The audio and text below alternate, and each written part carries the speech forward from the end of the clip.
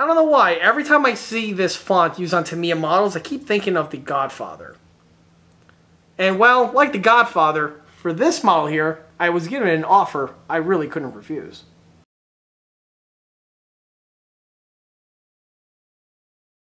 Hey everyone, this is John from EastCoastArmory.com, and I'm here today with a model showcase video for this 1/35th scale German World War II Jagdpanther tank destroyer. The model that we see here is built for my own personal collection and is not for sale and or purchase. However, like I often mention in these videos, I frequently take on commission build projects from models ranging between 1/35th scale and 1/6 scale. For availability and pricing information, that information would be best by contacting me through the email address listed below, which is info@EastCoastArmory.com. This model here is built predominantly out of the box. However, I went ahead and added some extra aftermarket upgrades to it, bringing it to the condition that we have here. In this video, we're going to be going over all of this information, as well as giving this model a thorough in-box review. So stay tuned, because there's going to be a bit of content coming right at you. To start this video off, let's go ahead and take a quick walk around this model. And this vehicle here is the German World War II STKFZ 173, also known as the Jagdpanther. This vehicle here is a German tank destroyer, and this vehicle was developed in 1943 and entered into service around that time, and was in production and saw service with the German military all the way up to the end of the war in 1945. This vehicle had one job and one job only, and that was to go out and knock out enemy armor, specifically enemy armor at distant ranges. The Germans tried this type of a approach with this same type of high-velocity anti-tank armament with two previous examples, one of which was the Ferdinand and the Elephant, and the other was the Nashorn. Both of these vehicles had their own problems. However, the idea was one that was a viable one. The problems with the Ferdinand and Elephant, amongst a litany of other things, was that they were deemed to be just too heavy and also just unreliable for the task at hand. The Nashorn, however, was a much more reliable platform. However, that vehicle was based on a Panzer IV and was a completely open type casemate design. And with this design, this left this vehicle to be very vulnerable from enemy infantry attacks. The Jagdpanther was going to be a way to solve this problem. For the vehicle's platform, it was going to be utilizing the Panther chassis. The Panther and the Jagdpanther share everything in common, from suspension up to the drivetrain. This would include the exact same transmission and also the exact same Maybach HL230 Cyclone V12 gasoline engine. Where the Jagdpanther, of course, was going to differ was with the upper hull. Unlike the Panther, which had a fully revolving turret, the Jagdpanther was going to incorporate a casemate design that had limited transverse and elevation compared to a turreted version. However, remember, this vehicle was meant to stay back and just pick off enemy armor at range, so the idea of the turret wasn't really that necessary.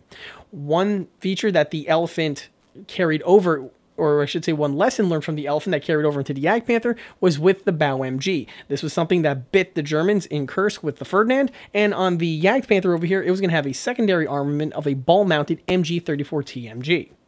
For the main armament, the vehicle is going to utilize the 8.8 centimeter high-velocity anti-tank armament.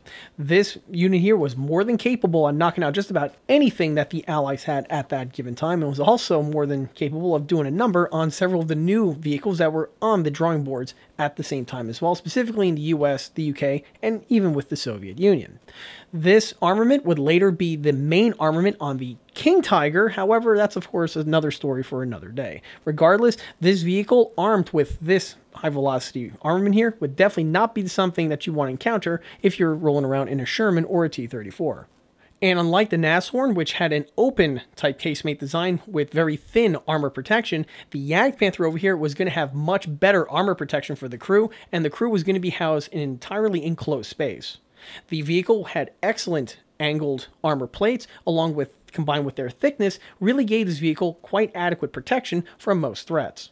The vehicle weighed in at about 45 tons, and about 400 and some odd units were produced in total. The Jagdpanther is very unique because it's one of those World War II German vehicles that had continued into production briefly after the war.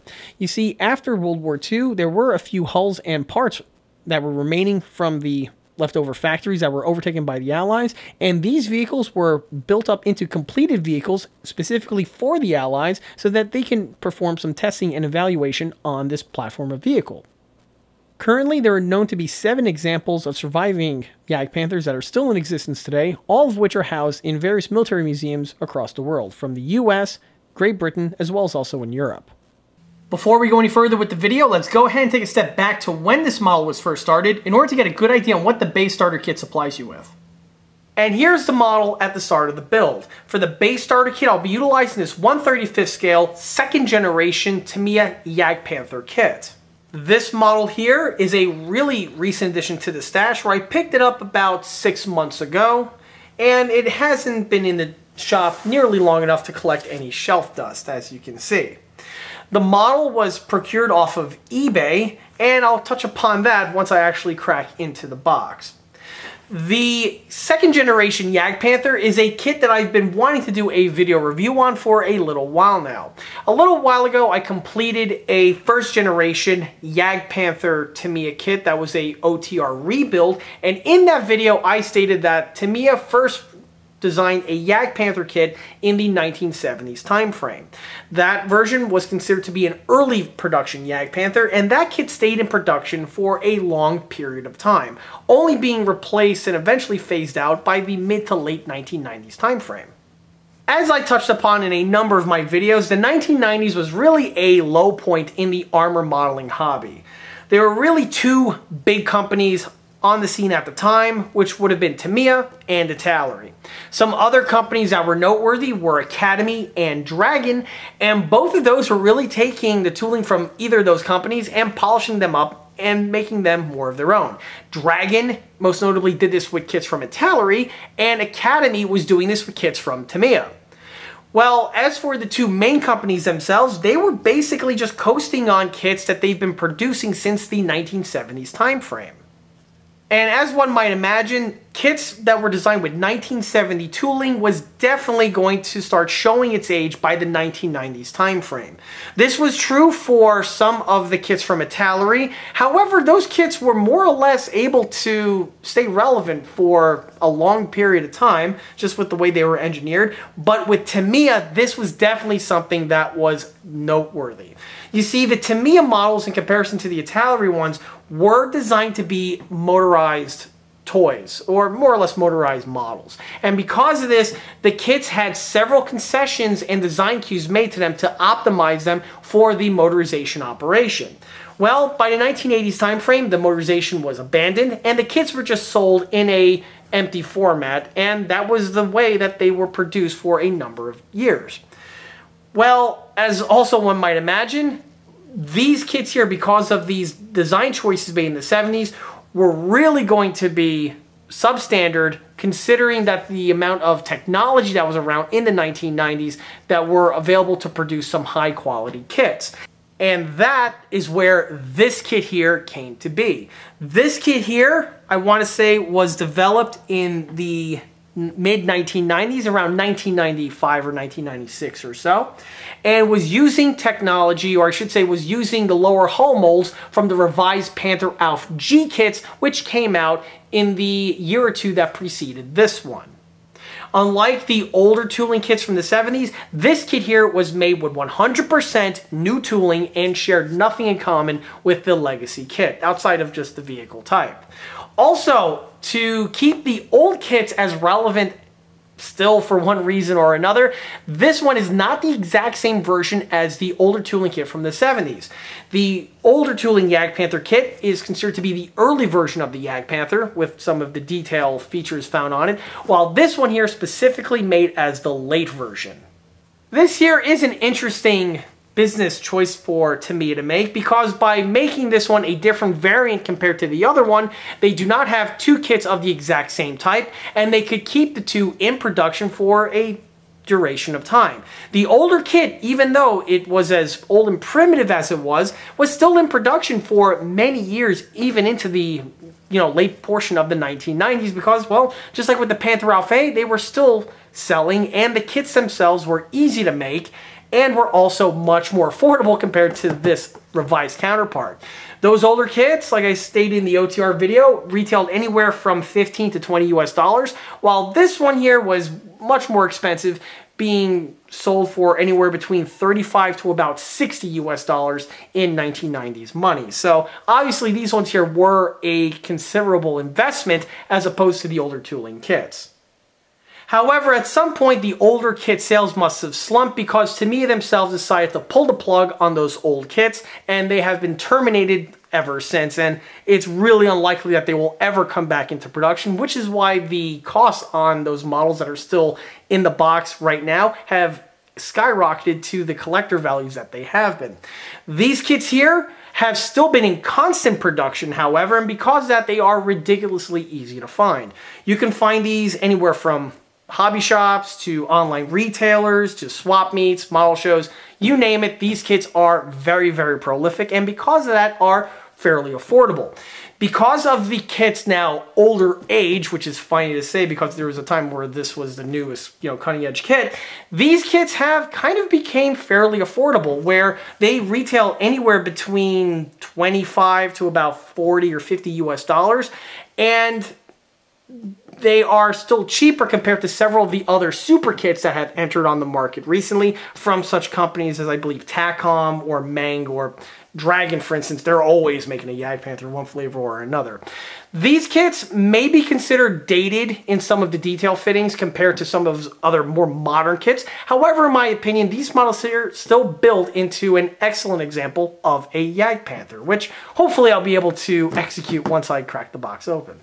So back to this particular model here. This one I picked it up off of eBay, and like I mentioned before, I was given an offer I couldn't refuse, quite literally. This model here, I picked it up for about 20 US dollars. Why, you may ask? Well, the model is not exactly a virgin mint inbox kit. As you can see, it does have the ghetto wrapper on it, as this model was pre-owned and was pre-started by another builder. The individual who started the model pre-assembled it to a certain point, gave up on it for one reason or another, set it aside, and then decided to just hawk it off on eBay, to which I countered it. The price was still pretty good, so I decided, screw it, let me go ahead and nab it and see what I can do with it. And we'll see exactly how that pans out once I crack it open. As I stated before, the model is wrapped in this ghetto shrink wrap that we have here, and I've yet to see the model in the flesh outside of the images that I saw on eBay when I picked it up almost about a year ago now. So we're going to be rediscovering this together. So let me go ahead and cut off the ghetto shrink wrap over here just so we can take a better look at the box art and then the inner contents. With the shrink wrap removed, now you get to see the box art unencumbered with any sort of glare. And like true Tamiya quality, the box art is excellent. The illustrations never disappoint, and here you get to see the illustration up close. Just like with typical Tamiya fashion, it has some very nice detailing rendered on with the suspension, the wheels, the track, and if anyone's ever tried to draw a illustration of a tank before, you'll know exactly how tricky it is to get everything in proper proportion, specifically when you're doing a perspective type drawing. The kit number, by the way, is kit number 203, in case anyone needs to know that information. And here we have the remainder of the typography. Just like with many other Tamiya kits, the typography, or I should say the font used was basically the Godfather font. For one reason or another, Tamiya has been doing that for a long time. Of course, it quite clearly tells you it's the late version of the Jagdpanther, which is true for some of the details that it has, and it tells you some other pertinent information, like the SDKFZ type, as well as reminding you that's part of the 1/35 scale military miniatures series. Of course, right there in the lower corner, we have the Tamiya logo, quite prominent. That's it for the main box. On the side tab here, quite typical for Tamiya, end tab, we have a scaled down version of the same illustration, the remainder of the typography. We have a nice little German cross there for good measure, and we also have the MM number in the little bubbles. Corporate info. On the side tab here, we got some illustrations of the vehicle with different marking and camouflage options that can be rendered. And on the reverse side here, we have just some more nice little illustrations showing the different patterns that this model can be rendered. Of course, the copyright info right there is 1996. Like I stated before, this was a mid-90s release. Okay, so now it's time to open up the kit to reveal the contents. And as I stated before, this one here is a partially started model. I don't think it qualifies as an OTR, but we'll see to muscle through regardless. Okay, so here we go, the instructions. I can set that aside just for the time being. Oh no, are those individual Lincoln Lang tracks? Well, no, they're not, fortunately. These here are the tracks that are going to be used for the spares that are located on the rear portion of the Panther hull. And Tamiya, by the way, did actually sell these as a aftermarket replacement set for the single-piece vinyl tracks for the people out there without a brainstem that honestly think these tracks are any good, but you know, they let them do their mistakes. These tracks here are decent for what they are. They do have some nice quality detailing on them, where we have the correct shape of the track hinge. They do have the track tube detailing, however, the teeth are not hollow on the bottom portion for the mud slit, which is something that you would find on more contemporary kit releases. However, the tracks are, you know, on par with the type of pieces that were out at the time from other makers like Italeri and Dragon. They were doing, you know, similar type of things, and this kit here would have fit right within that time period. Also, one thing I forgot to mention was that Italeri at the same time also released a Jagdpanther, basically of the same type as this one here, and I actually done a video review of the Italeri Jagdpanther, and yes, at the time there was this little rivalry on who had the better Panthers, be it Italeri or Tamiya. Both have their pros, both are better in some aspects, and both have deficiencies in other aspects, and at the end, you know, it will be interesting to see how the two stack up side by side, but perhaps I'll do that in this video. We'll see if there's enough time for that. So, with the spare tracks out of the way, this takes us to the remainder of the kit. I'm going to start here with what the previous builder already accomplished, and he went ahead and secured the wheels to the hull at this time, and this is definitely something that is going to be a problem for my build. I'm going to have to try to correct this. I don't know why, but a lot of people out there, they seem to want to build the suspension outright, then try to paint around it. And this always blew my mind, how people can do this technique, specifically with a German tank with interwoven wheels. Because good luck painting those rubber tires. Seriously, good luck with that. It's not happening. You're not going to be able to get paint into these fine recesses over here. It's just not going to happen.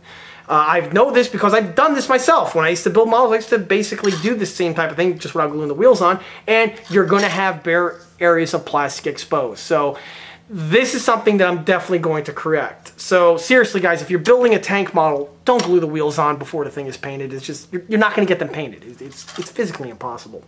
So this is something I am going to rectify.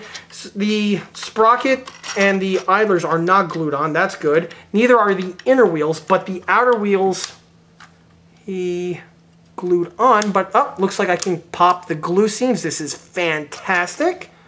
Oh, this is great. This has just made my life a hell of a lot easier. So I can go ahead and pluck these things off, which will make the wheel painting all that much more easier. So this was actually one of the big bugaboos on this build. I had my fingers crossed on it. I was worried that I was going to break one of the torsion bars, so I was going to have to make a mold of one of the spare ones and then replace them with resin castings. But so far, it doesn't look like to be the case. So that is excellent.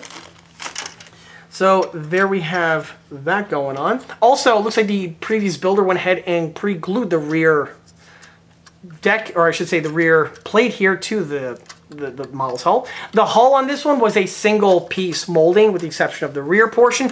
And also one huge improvement from this kit compared to the legacy releases is that at this time Tamiya realized, oh yeah, sponsons are a thing, and the tooling have the sponsons integrally molded on.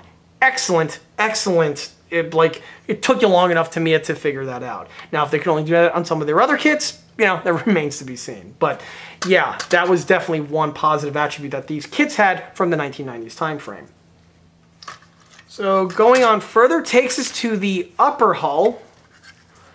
And the upper hull looks pretty good. One thing that's nice about the Tamiya is that they went ahead and rendered in the ductwork here for the Panther. And if anyone has seen my 1/6 scale King Tiger video, you'll know that the King Tiger and the Panther have a similar type design here on the back, and these are ducts that have flaps on them to constrict the airflow for cold weather starting. And the Tamiya kit actually has the flap general detailing integrally molded in, so that's a nice touch. The engine hatch is not integrally molded on, and something that you can model either in the open or closed state. Of course, I can briefly touch upon the Italeri kit, where this whole area here was not only functional but can be removed. So you have the engine interior underneath that can be modeled, and again, that's something I discuss in more depth in those videos. The remainder of the detail, again, it's nice and crisply molded, which is quite typical for Tamiya. You know, Tamiya always had some very nice, clean, crisp moldings, and it's part of the, you know, the Tamiya experience, I should say. The well beads are present on the panel lines. They're not overly rendered, but, you know, they definitely do the job, I find. Specifically, if you use just the right amount of paint, if it's properly diluted, yeah, the well beads will come out perfectly fine. We have this little runner section here that's obviously going to be deleted and cut away, and this may be a little tricky to remove for some novice builders out there if you don't have the right tooling for that, but, you know, we'll see how that pans out as the video goes on.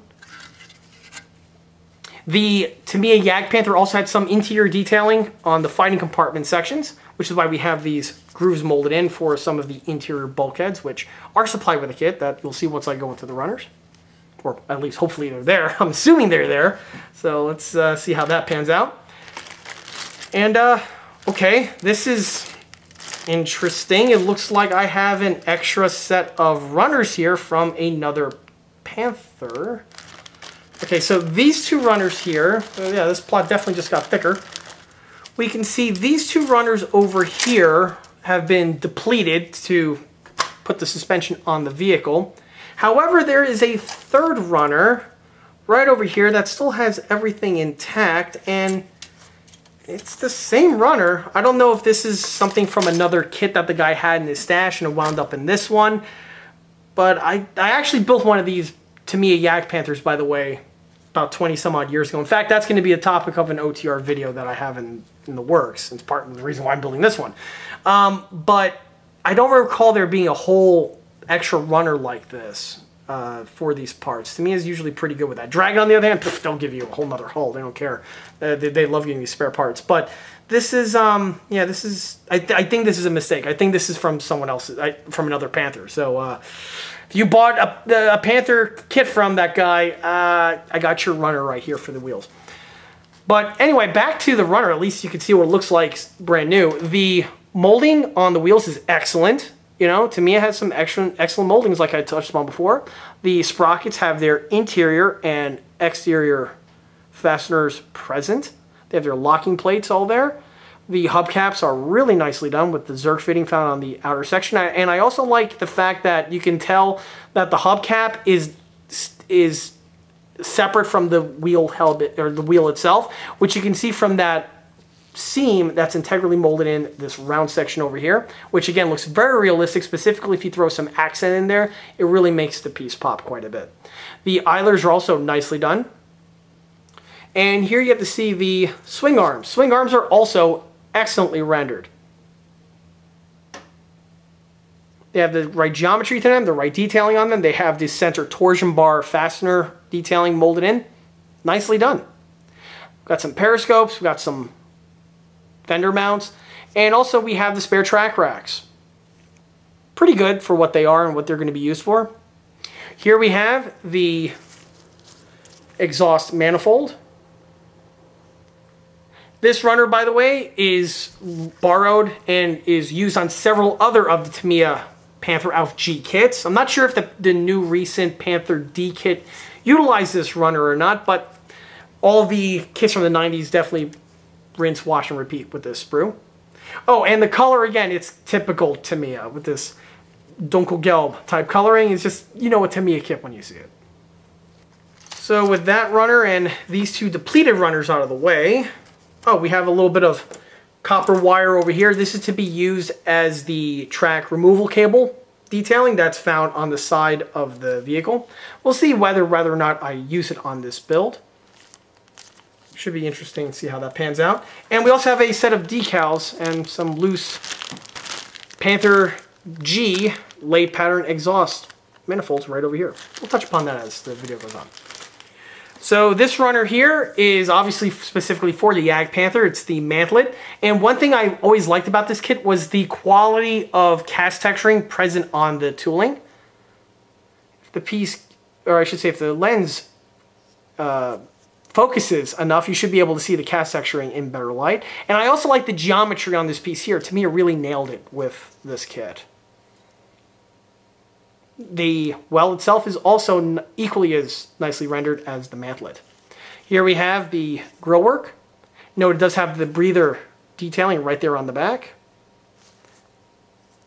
And it does also have the cut lines found on the grill work itself, although they did like what Armortech does. They didn't go ahead and mold it all the way through. They did the thing where they molded part way through and they have a little bridge on the inside over there. More than likely this is done for rigidity, and it's more than likely done for ease of molding more than anything else. But some of the other kits out there, namely the Dragon ones, actually had that thoroughly molded out. So that's one thing to factor in, you know, if you're working on one of these older kits. I also like, by the way, the depth of these pieces here. They are nice and thick, which again is something that is true to form on the real vehicle. The next runner here contains the interior and the remainder of the detail components for the Jagdpanther. So we have the inner portion of the breech, we have the main tube, which is a two-part assembly. Quite standard on these kits from all different makes, and even up until today you still see the majority of new release tank kits in the same type of format. So there's going to be some seam work to contend with, but again, nothing that's too egregious or out of the ordinary. We have some other detail components for the main armament. We got some hatches, we got a figure here, which I'm not going to use, as I never do. And we also have some other patterns of the exhaust manifold, which is interesting to point out. So you do have some options with the exhaust manifold found on this kit. You could do it with the tube type, or you can do it with the earlier pattern. You know, this does lead a lot of variation for this particular kit. So you can buy two of them and have no two look alike. Great, so which means I'm going to have to find another one of these and add to the collection. But anyway, here go those bulkheads I was talking about before. The kit does not have any other interior type details like the ammo racks or radio or anything like that. It just gives you these basic details that we have here. To a Panther Alpha G runner, which were specifically one with the chin armor.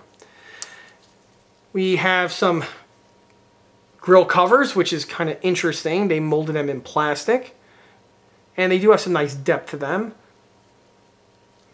We have some hatches, rear bins, the side skirts, tow cables, the stave tube, as well as the late G pattern of cold weather air intake. Got the Bosch light, travel lock. Like obviously 90% of these components are not going to be used on this build, you know, the G specific parts, but a good number of the other parts are going to be used on this model. And taking this down further, we got some loose odds and ends running around. We got a nice little color chart over here. That's a nice little touch. And this takes us to the tracks. And one thing I loved about older Tamiya kits, which is something that they seem to have forgotten about in recent releases, is single piece vinyl tracks. These tracks are awesome. And no, they're not going to be replaced. There's no need to replace them. The tracks found on this generation of Tamiya kits here from the 1990s was actually excellent. The vinyl was a nice durable material, and not only was the material nice and flexible, wasn't too stiff or anything, so you get to contort it around different types of contours, but the detailing on the surface was excellent in its quality. If the camera can zoom in here, you get to see the quality found on the surface of the track. All of the grouser and ice cleat details are present.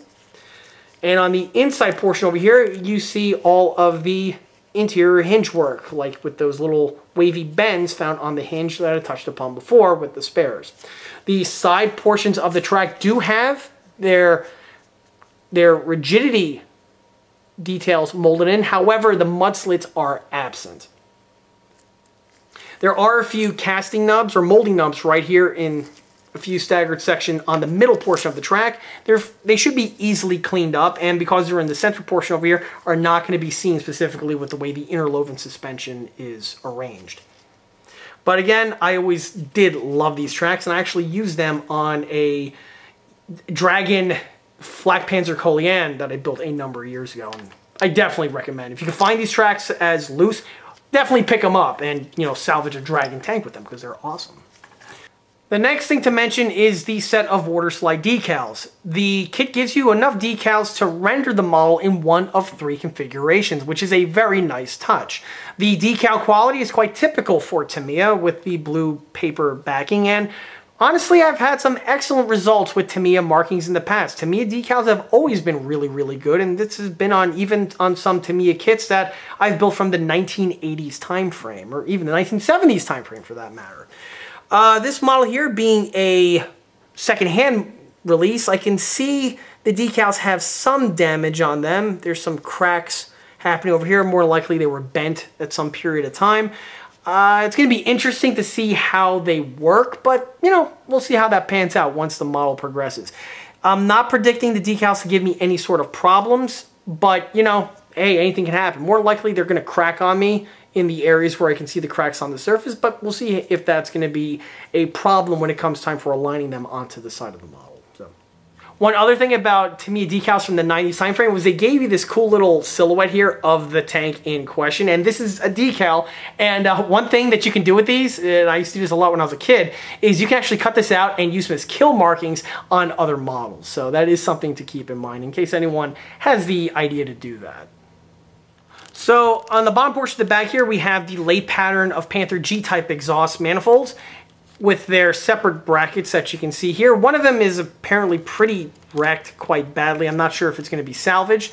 I'm not sure if I need it at all, but you know, we'll see how that pans out. Here goes the exhaust manifold here fully assembled.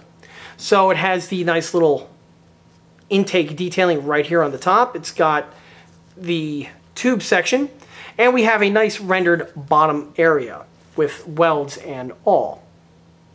One thing I do notice that the bottom portion here is a bit weak on the Tamiya model, you know, specifically if you compare this to the Dragon or even the Italeri. I think they had a better rendered out bottom portion. This does make the unit easier to assemble because it's not a 2-piece assembly like it is on those other kits, and you actually have a seam work to contend with right here. But this is something that does admittedly hurt the look of the piece, specifically if you're rolling with this unit. Fortunately, it's on the bottom, it's not really that visible, but it is something I did want to mention. The top portion here does have the fan work that I mentioned before, and it does look nicely rendered, but there was another option where you can model it with this cool duct that we have right here, which goes right here on this portion. But unfortunately, it's an either-or type thing, so if you assemble it in this format, you don't put the little duct on, and if you want the duct, you don't have the grill section. So, you know, it's that type of a setup. The elbow itself, which kind of looks like macaroni from this angle, is a 2-piece assembly, so you will have, of course, a seam to contend with. The real question is whether or not I'm going to use this set here, because with this one kit, you can render it in 3 different configurations. So, oh no, I'm probably going to have to buy 2 more of these kits, aren't I? Lovely. Anyway, let's continue with the remainder of the video. One very last thing I need to mention is with the instructions themselves. These are definitely 1990s era of Tamiya instruction sheets, complete with just the general graphic design. For anyone that's built Tamiya kits, you'll know what I'm talking about. On the inside portion here, we have all of the CAD drawings or illustrations laid out, and they're Tamiya, which means they are excellently rendered, clear and concise, and Tamiya instructions have always been good. Even the ones from the 70s were quite good. Ones from the 90s were excellent. Obviously, everything you need to know is found in the instructions over here, and of course, if there's any sort of issue or hiccup or any sort of mishap, I will gladly point that out as the video progresses. So here's the model going through its production paces. Just like true to form to any Tamiya, this thing goes together in practically no time. The one thing I did want to mention was with one of the swing arms. As I touched upon before, the wheels were glued on this model prematurely, and I went ahead and was able to remove most of the row wheels with the exception of one. Well, during extraction, the whole swing arm just buckled and broke. But again, fortunately, as I touched upon before, I have an extra set on this example over here, so I was able to drill out the material that was present. There it is. I was able to drill out the remnants of the torsion bar on both the inner portion here of the hull as well as the inner portion of the wheel. With those sections removed, basically the kit was backdated back to its original form. So the addition of the new part here went on without any problems and just went on as it would have originally. The trick when you're doing this is you want to use a Dremel with a router bit. The router bit that I use are purchased from the vendor listed in the video description below, and the same router bit was used on the wheel itself. This is something that you do want to take some care with because you have to eat just the right amount of material on this portion over here so that just the remnants of the stem are removed, but the original hole itself is still left intact. With the way these things are glued on, once a certain number of material is removed, the remaining sections just buckle out of the way, and it leaves for the original part to be more or less left intact. Same thing is also true on the row wheel. The row wheel you also have to pay attention to because you don't want to widen the hole, so you have to be really, really careful with that. In addition to the router bit, I also used a small round needle file in order just to polish it up a little bit further. But at the end of the day, the procedure was a complete success, and as you can see, or as we saw before, even I was barely able to remember which one of the torsion bars I actually did the job on. But once everything is done properly, it should leave for a seamless appearance. I will say, though, that I did make one small mistake, and the reason why I'm mentioning this is because this is something that can happen to just about anyone who's just going through the paces and didn't pay attention to the instructions as much as they should have. And that is with the air intake that's right here on the rear portion of the engine deck. All Panthers have this breather section right here on this portion, and the locations are present on the kit. However, they require you, the builder, to drill out the indications with a pin vise. They are integrally molded on. However, as you can see, I forgot to do that when I was assembling the upper hull. So this is something that I'm going to have to basically piece together. I'm going to have to figure out where the holes were and then drill them out accordingly. If you're working on one of these Tamiya Jagdpanthers, keep this in mind. Pay attention to this area here. In fact, this should be the first thing you do outside of getting rid of that lug that's in one of these sections over here that's a bit of runner. That needs to be amputated. But regardless, this should be the #1 thing you take care of, is to drill out those two sections over there. Otherwise, it's going to add a bit of complication to the model. Nothing too elaborate, but you know, it is something that is going to be a bit of a task to try to make sure that the unit lines up appropriately and it's in the correct location. So that is something I'm going to be addressing momentarily. Starting with the model suspension, now that the model is fully complete, you really get to see how the suspension panned out. And as we touched upon earlier, this model was interesting because this particular kit was pre-started by another individual, and he went ahead and tried to pre-assemble all of the running gear prior to the model being painted. And as I always mention, on any tank, this is definitely a bad idea, but on an interwoven wheel German tank, you got to be smoking something because it's just a terrible idea, and you're going to have missed paint areas. I already went into great length on the revision work required to repair some of the swing arms, and now that the model is fully complete, you can see that it definitely repaired absolutely perfectly, and if I didn't mention it at all, I'd be hard-pressed to find out if anyone would have been able to tell that this model here had some repair work done to the swing arms. As for the quality of moldings found on the details, like I mentioned before, the wheels on the Tamiya Panther kits are actually some of my favorite, and they weather very, very nicely. The use of Tamiya panel line accent is definitely going to be your best friend on this type of a component, and as you can see, once the panel line accent goes into those locations, it really makes all of those little fasteners just shine, and it really does improve the build overall. The other thing I want to mention, and this is a common technique that I add to my builds, are the ball bearings with their sweaty type weathering effects.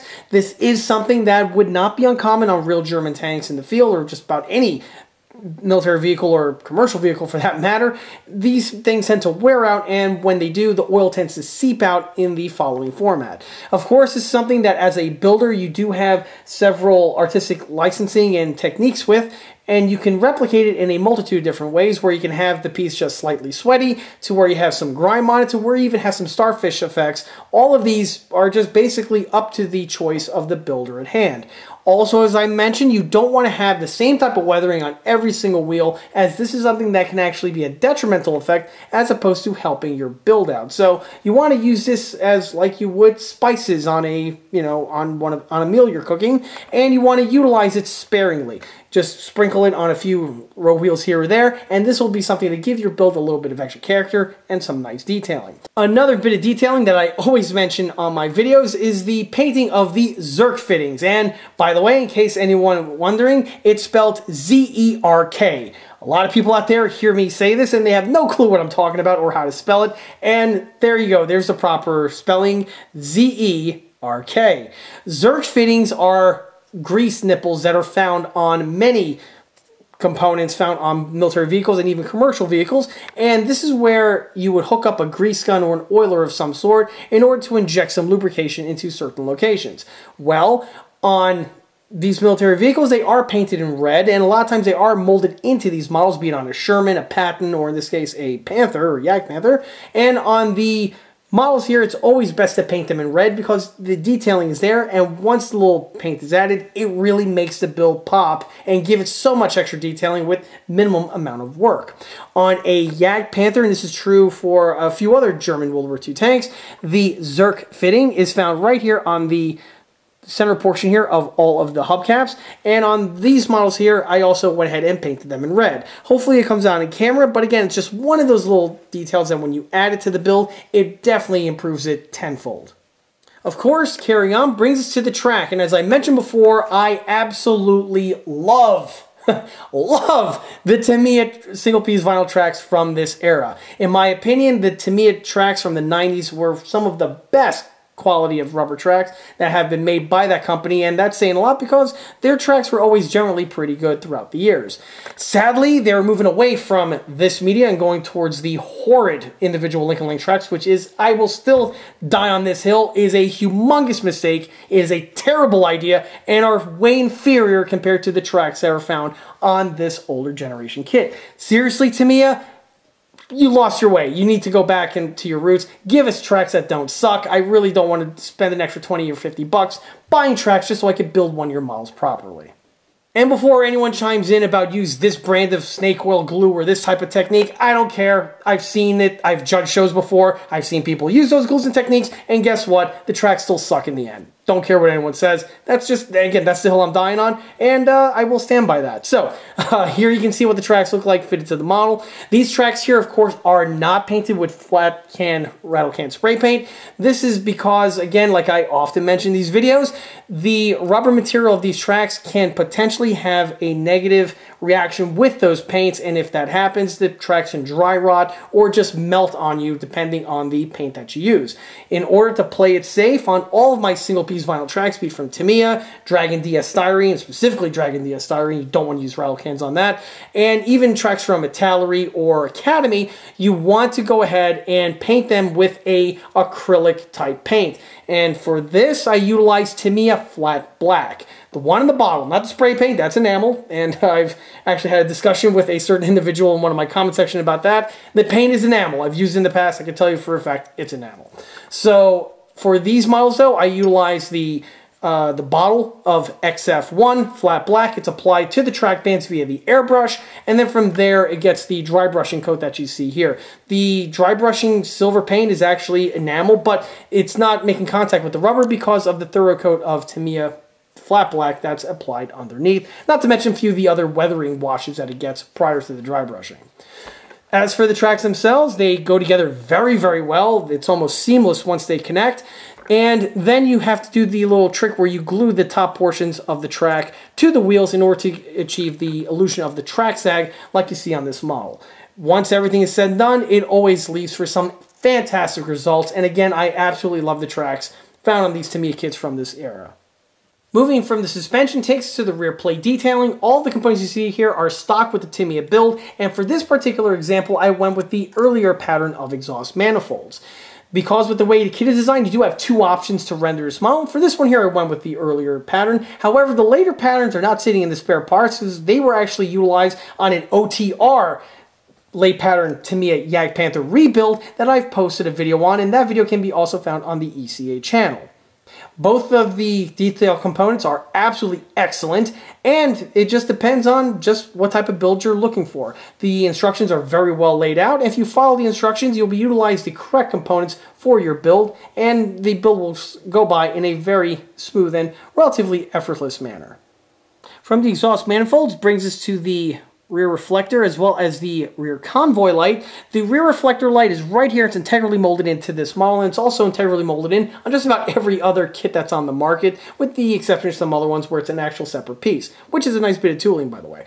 But for this one here, it's just a small little piece that's molded in. The only thing the builder needs to pay attention to is with a small drop of gloss red paint added right over there, and this gives you the look of the reflector lens which would be present on this pattern of vehicle. As for the convoy light, on this one here I painted in green. In the past I used to paint them in blue. However, I have been told, and I've seen some reference material on the subject that say that they were actually green in color. So for this one here, I went with the green. The green itself was Tester's just enamel green. It does a good effect on replicating the piece to look like that green amber color that you generally see on these type of vehicles on their rear convoy lights. So just a quick little swipe of green paint, and that leads the results that you see here. Moving to the front takes to the front detailing. Nothing really much going on here. Basically, everything here is stock with Tamiya. On the main armament itself, it is fully functional in that you can pivot it left and right, and you can also move it up and down. This is all as per the kit. One tip I recommend is that on the turning points on the inside, you can add a small little drop of white glue just to keep everything nice and stiff, as generally these type of pivot points here tend to loosen up over time, and then the thing's going to look like it's going to need Viagra. So if you want to prevent that, just add a small little drop of white glue during the building process, and you should be good to go.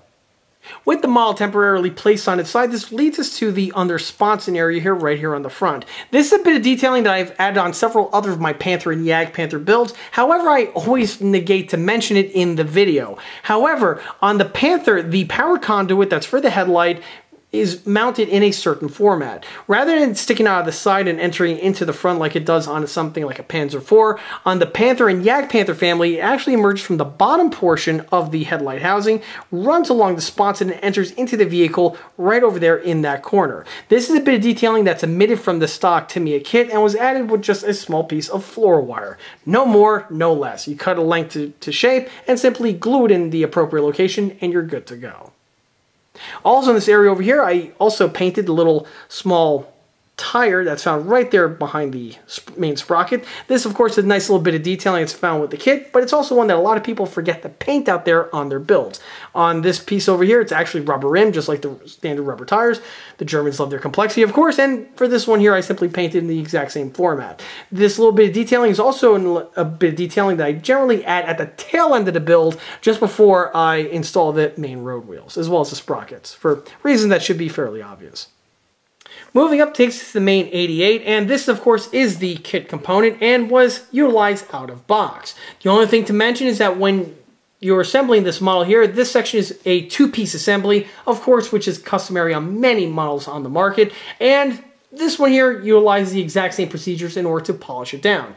The only thing that was utilized was some thick super glue, some sandpaper, as well as some needle files in order to bring the outer appearance to the way you see it here. Yes, there are aftermarket units out there that are for this particular kit. Is this something that's worth it? This is best left up to discretion of the builder. However, in my opinion, the stock unit polishes up very, very well and nicely. The only thing I want to mention is that on the front section over here where we have this little inlet as well as this other little cut, this is something that generally gets plugged up with the bodywork during the bodywork procedure, and the builder needs to go in here and recarve them out. Once this procedure is done, it looks really, really good, and it returns the 88 to its appropriate look. In order to help carve these out, I utilized the lathe, a needle file, and even an X-Acto knife for this one over here because the slice is so thin, and once everything is concluded, it really does look very well. I believe in the OTR video for the other Tamiya Jagdpanther that I've recently completed, I actually show the sanding procedure in better light. Same is true for not just the main barrel section, but also for the brake itself. Of course, the brake is integrally molded into the barrel sections, and it gets done with the bodywork in one fell swoop. Once all the bodywork is concluded, everything leaves for a nice seamless result, and like I mentioned before, the kit component is more than capable for the task at hand. Moving to the sides of the model takes us to the Pioneer details as well as the tin work details, and starting with the fender mounts, the fender mounts are all supplied with the model, and they are decently rendered. The one modification that I made was with a pin vise, I drilled out the hole that's present on these sections here. The hole is integrally molded on, however it's just a small little dimple and it doesn't go all the way through. To improve the accuracy of the build, I went ahead and drilled them out, and hopefully it comes out on camera. This was done to every one of these units on both sides. These little clips here need to be added very carefully because these are the type of things that can easily be lost or snagged, and once the piece goes to lost party, you're pretty much going to be screwed because the kit only gives you enough to equip one model, and I don't recall if there are any spares on hand. Having said that, once the components are fitted in place, they do the detailing job very, very nicely, and again, they are very nicely rendered. Obviously, this was done to the components on both sides of this model. As for the tools themselves, again, these are the kit original ones and go on without any sort of problems or other complications. The kit is very nicely designed in this regard, and everything just lines up where it needs to. Moving rearward takes to the spare tracks. These are the kit supplied ones, and we're utilizing the kit supplied individual Lincoln lengths for these 6 units that we have here. The Lincoln lengths work great for things like spare tracks, however for main track bands, not so much. The components assemble and then are secured to the kit supply track racks like you see in the following format. For this model here, I always tend to build my Panthers with the tracks fully fleshed out on the racks, with the exception of 1 or 2 of them for reasons that I mentioned in those videos, but it's just, I don't know, I just can't help myself. I start installing the track links, they look cool, and then, you know, by the end of the day, my tank has all of the tracks fitted in place. However, one common modeling trick you can do to add a little bit more variation to your build is to leave either the track racks empty by 1 or 2 links, or instead of having the duals like I have here, you only have 1 link in a certain location. But again, this is best left up to the discretion of the builder, and it's something if you want to add a little bit more character to your build, as opposed to having them fully fleshed out like I've done here. On this side here, you get to see the remainder of the tool detailing, and also the stave storage tube. The stave storage tube, of course, is a 2-piece assembly, just like the main 88, and it's handled in the same format with the same type of results with the use of sandpaper and thick super glue. After the polishing is done, I like to prime the tube to make sure there aren't any surprises of any seam works being remained. Once the paint sets and everything looks good, it gets fitted to the model, and then the unit, or I should say the model, can compress further with the remainder of its build. Same thing is also true for the main tube, by the way. Both of these I like to pre-paint prior to the installation, again, to make sure there's no hidden surprises. Moving upward takes us to the rear engine deck, and this is where the model has some aftermarket components fitted. First, I just want to say the stock components are excellent. They go into their appropriate locations without any sort of problems. On this model over here, I actually did run into a small little hiccup with the rear intake, where the kit has some areas that need to be drilled out with a pin vise. They are properly labeled on the kit. However, when I was going through the build, I forgot to drill them out, as you know, everything was happening really fast, and this was something that needed to have been addressed after the fact, after the model was fully assembled. I actually have a tutorial video that I recently posted about this particular build, and I show exactly what happens if you encounter this, and it's a nice emergency procedure in case you accidentally forget to drill something out on your plastic model, be it on the Tamiya Jagdpanther or some other model kit that comes to mind. The link for that video is also found on the video description listed below. As for the piece, once the units are drilled out, they get mounted into their appropriate locations and they look excellent. Now, one thing I want to mention is that some of the interesting design choices on the rear engine deck leads me to guesstimate that I believe Tamiya was going to produce 2 variants of the Jagdpanther, the early production and the late production. However, for one reason or another, they never went ahead and actually produced the early one, and the late one is the only one that they've ever released at this point, or at least this point where I'm filming this video. I say that because the way the engine grills are designed, you can see that they had a switchable set where they had the intentions of possibly making an early one, but it just never happened. Regardless, the pieces are excellent. They drop into their right locations, and the kit looks very nice. However, on this one here, you'll see that I also added some extra photo etch. The photo etch is actually from Edward. It's an older set, but it's one of my personal favorite Panther photo etch sets out there. I've utilized it on a number of builds that I've been seeing on this channel for two reasons. First, these sets are very affordable. They're also pretty available for the longest period of time. And on top of that, they are simple. They only give you the components for the grill work. This is important to point out because there's a ton of other photo etch sets that are out there that are way more expansive and expensive, and they give you other sorts of bits of equipment that I personally don't really need or I deem is necessary for my builds, and the last thing I need to do is pay more money for components that I'm just not going to utilize. The Edwards ones here give you the fan grill covers, the intake covers, and they also have the shutters like you see here. And yes, on this one I also went ahead and equipped them all fully shuttered up because, you know, I'm like a dog chasing a car, basically. Again, I feel bad when I'm installing them, and I have these really cool shutters, and you know, I leave two on, and the other two are just sitting in my spare bin, and I just feel bad. So I tend to equip all four. I just want to say, this is probably the last model I'm going to do in this format. If next time I do a Panther, I'm going to try to, you know, push my brakes a little bit and, you know, only have it with the actual meshwork as opposed with the shutters. But on this one here, the shutters are there, and to be fair, the shutters look actually pretty cool, and they're good quality found on the Edward set. They're simple, but they're effective in my opinion.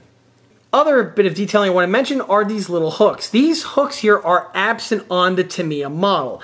However, the ones that you see here are made from HD 3D printed components and are something that I developed while I was working on the other OTR Jagdpanther. These components are found on the ECA Shapeways store, where it's a set where it supplies you with a bunch of components to fix, or I should say upgrade, either a Tamiya Jagdpanther or a Panther of one flavor or another. The set contains the lift hooks, some antenna bases, and also the track racks. Although in this model over here, the antenna base and the track racks are the kit original ones. On the other OTR Jagdpanther build that I mentioned before, that one actually features the HD 3D printed parts that I just mentioned. As for the hooks, these are appropriately scaled. They have the right geometry to them, and they also have the weld bead detailing integrally printed on. This is something that in the past you would have to get from photo etch, and in my opinion, the photo etch sets are a bit lacking in that I think they're a little too thin for the scale, and also you are missing the weld beads. On top of that, trying to glue them in place was always something that was a bit of a pain in the ass, just because of how thin everything is, and you're working with glue and tweezers, and they just love to make a mess of things very quickly. So for this one here, you see the HD 3D printed units utilized. The set contains a ton of these components, so there's more than enough to outfit more than one vehicle, or if you tend to be accident prone and break one or two, you do have some extras on the set waiting for you to replace and repair on your model. Same is true for not just the hooks, but the racks, and yes, even the antenna base as well. As for the detailing back here, quite standard for one of my builds. On the Panther and Jagdpanther and the King Tiger for that matter, these are your filler caps. This one here is for the radiator fluid, and this one here is for the fuel. And if anyone's ever worked with heavy machinery, you'll know that filling up a fuel spout on one of them is a messy affair, and it's not uncommon to get a leak or two. And here you can see the soot effects and the sweaty effects from that type of a procedure. On the rear engine hatch over here, Jagdpanthers have these two bump stops, and they are notable to point out. On some of them, I've seen little rubber bump stops found in these areas over here. However, on the Tamiya kit, they are missing, and it just has the little mounting studs. The rear hatch is fully functional on the Tamiya kit out of the box, as you can see.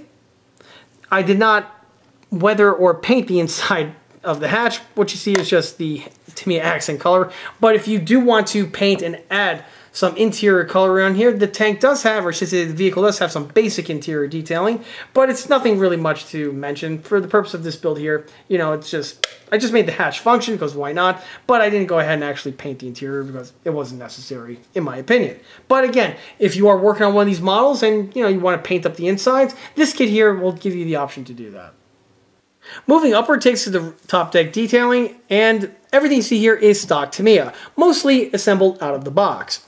First, I just want to mention on the antenna base, I went ahead and drilled it out so I could insert a metal piece of wire to give it for the antenna detailing. As I always mention on these German World War II tanks, the antenna base itself would be made out of rubber. The middle section here is brass, and then the remainder of the antenna rod itself would be painted in black.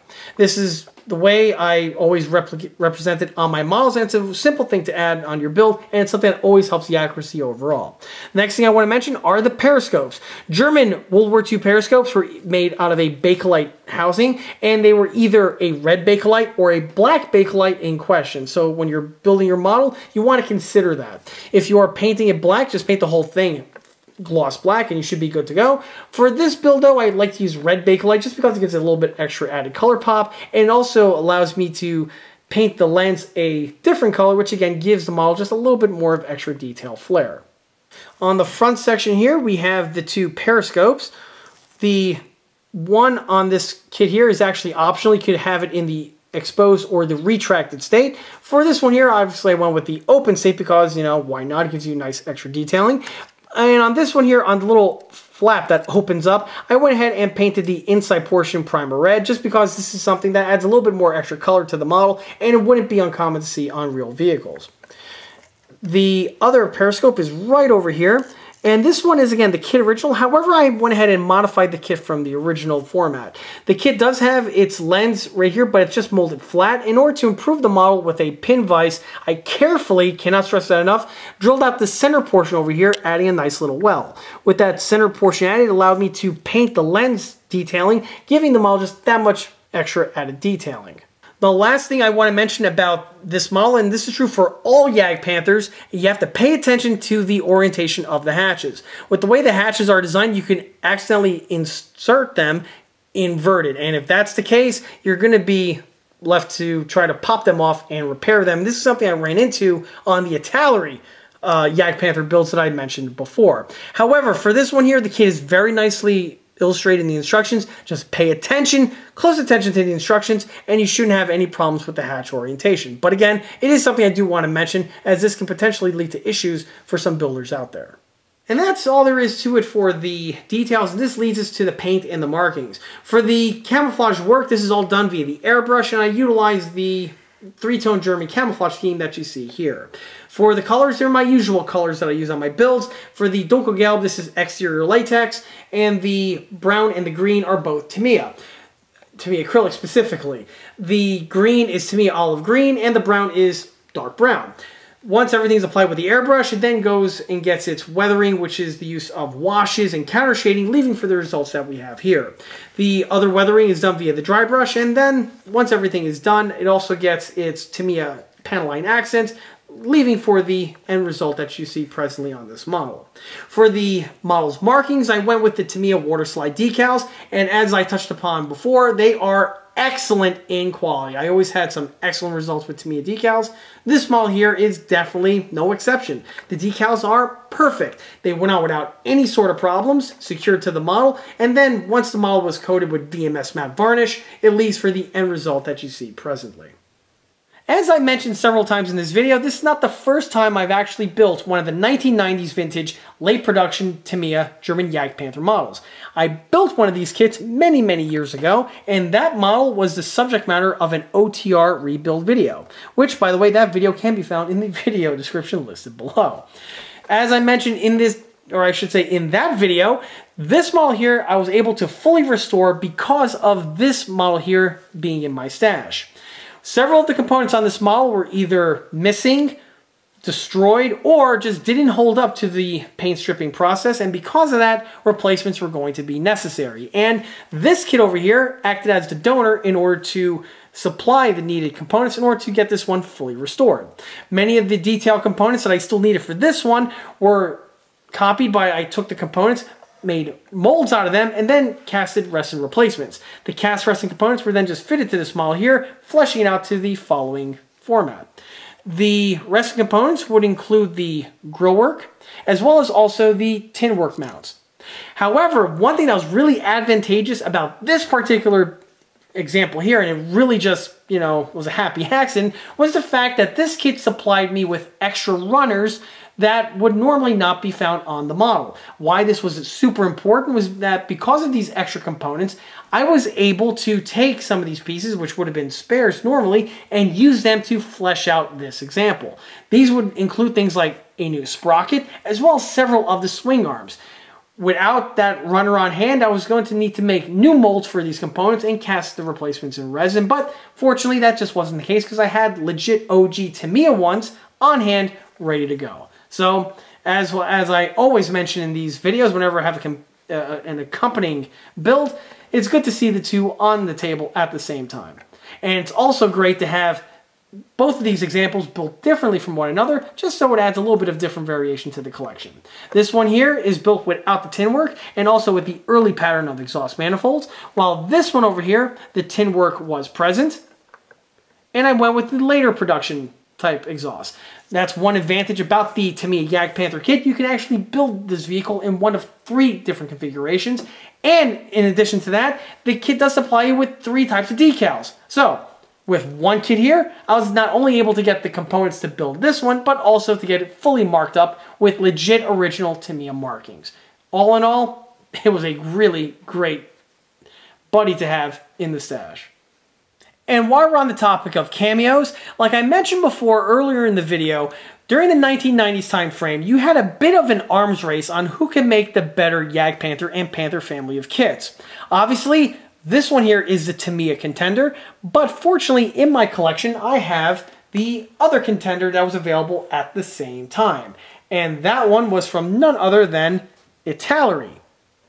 Here you get to see the Italeri contender side by side the Tamiya counterpart. This model here is the subject matter of its own model showcase video, and that of course can be found on the ECA channel, and it can also be found in the link listed below in the video description. And as you can see by side, they look really, really good. And welcome to the pain it was back in the 90s where you wanted a Jagdpanther and you had basically 2 excellent choices to pick from.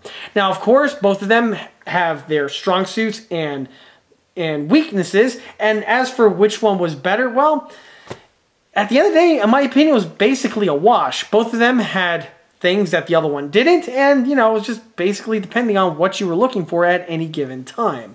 But regardless, I would actually love to make a square off video between these 2 kits here. However, before I do that, there's one more kit I would like to add in order to fully flesh out the full complement of 1990s kits, and that would be the Jagdpanther kit from Dragon. All 3 of these kits were out at the same time, and all 3 of them offered certain attributes to the table, and it would be interesting to see how all 3 compare and contrast to one another. However, that's something I'm more or less planning for a potential video in the future, after, of course, I get and build the Dragon Jagdpanther counterpart, specifically the one from the 90s. But until then, here you get to see the Italeri and the arch nemesis Tamiya version side by side, duking out with one another on the table at this time. It's kind of almost like a weigh-in, before a boxing match, if you will. And at the end of the day, I couldn't be any happier in how this build turned out. Tamiya model kits are pretty much considered to be the gold standard on supplying kits that are both excellent with their detail fidelity, but are also very easily assembled and make for an excellent building experience for the builder. And this model here is definitely not an exception to that. And although this one particular example over here did require a little bit extra work compared to the other kits of the same type, but this again was due to the fact that the model's condition upon the start of the project was a little bit more down the road compared to something that would have been started in a virgin unassembled kit format. Regardless, this model still was able to be built to the following condition that we have here, and this is going to be an excellent addition in my collection. It's definitely one I can't wait to go ahead and put it on display.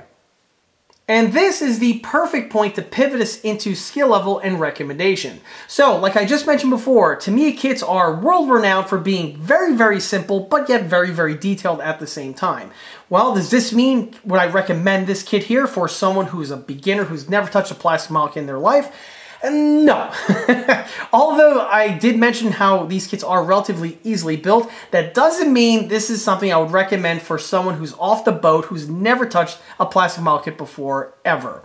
This is the type of build that you would want to tackle after you have a number of builds already under your belt. Something about like half a dozen to about a dozen or so kits. And at that point there, you should have your fundamentals ironed out to then be able to tackle one of these models here.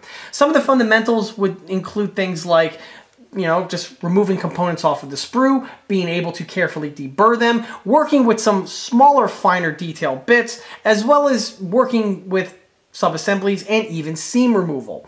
Although these mentioned skill sets are relatively easy and should be a no-brainer, if someone is a beginner model builder, they're not exactly going to have all these ducks in a row. And by the time you've already went through about 6 or 12 builds, at that point I'm pretty sure it's safe to say that you transitioned into the realm from beginner to an intermediate.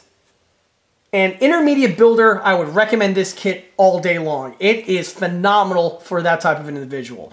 The components build very well, they build very quickly, and the detailing on all the molded bits are very nicely done. Even though this kit here is over 20 years old now, it's still aged very well, and in my opinion, it's just as relevant today as it was back when it was first released back in the mid-1990s.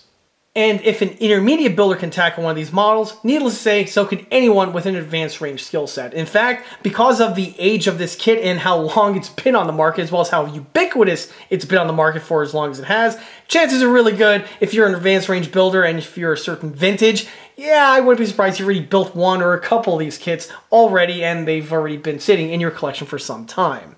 Having said that, however, an advanced range builder can definitely tackle one of these models. I would recommend it all day long. However, one of those individuals would probably feel a little bored with working on the model over here just because of how relatively simplistic this kit really is.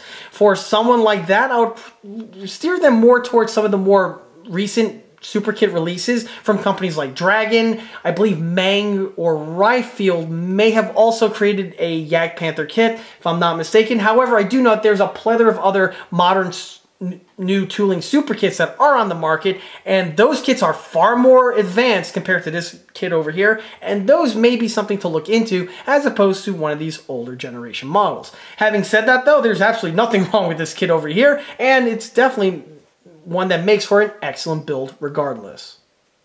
One other thing that an advanced builder or even an intermediate builder might want to consider is the fact that this kit, because it's been on the market for as long as it has, there is a ton of aftermarket detail options that are available to upgrade this kit past the condition that we have here.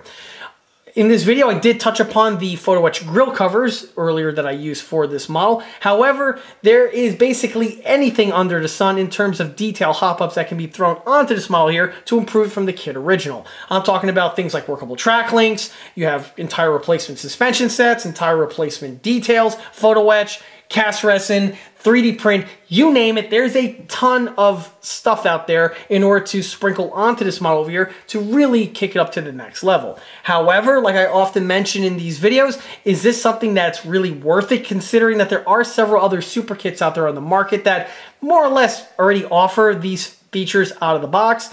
Again, this is something that's best left up to the discretion and budget of the builder in mind. But again, if you want to just roll with it out of the box or relatively out of the box like I've done over here, there's again nothing stopping you from doing that as it still builds very well in that format as you can see here. And that's really all there is to be mentioned about that, and this brings us to recommendations. Obviously, with the vehicle subject matter, if you're a fan of World War II German armor, or, you know, as I like to call it, the World War II German Zoo, the Jagdpanther here is more than recommended.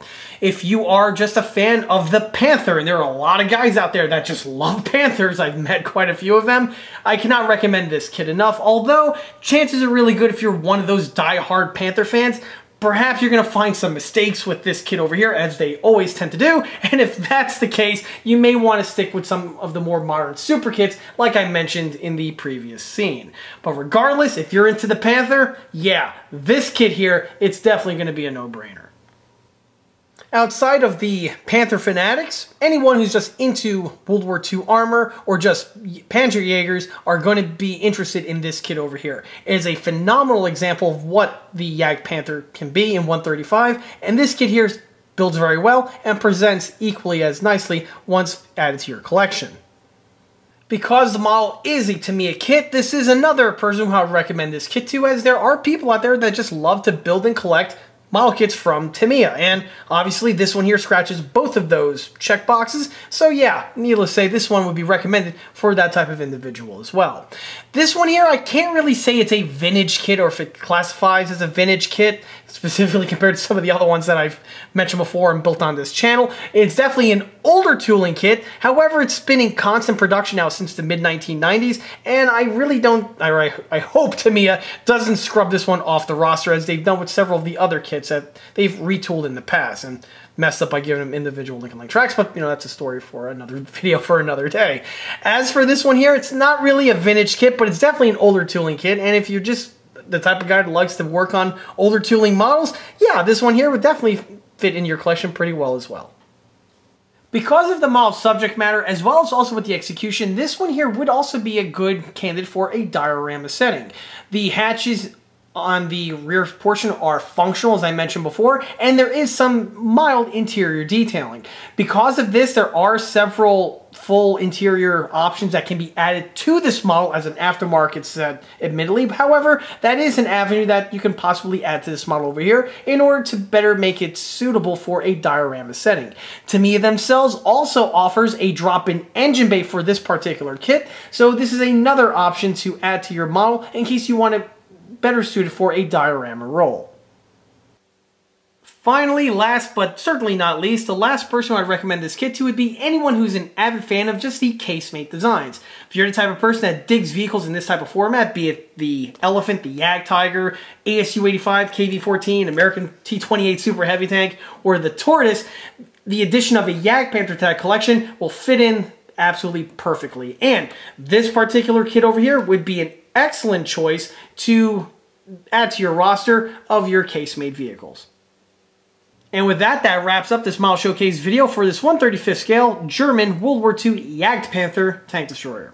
If you like this video, be sure to subscribe to this channel where it's a great way to keep up to date on new posted content, being small scale model showcase videos like this one over here, or the other larger scale project update videos that frequently get posted on this channel. Another way to keep in loop of new posted content is by liking us on Facebook. There, I have more photographs of this particular build, as well as the other smaller and larger scale builds that have been seen on this channel previously. Furthermore, don't forget to swing by eastcoastarmory.com for more 1/6 and 1/16 scale builds and detail components. Thanks again. I'll be seeing you all again on the next one. Till then.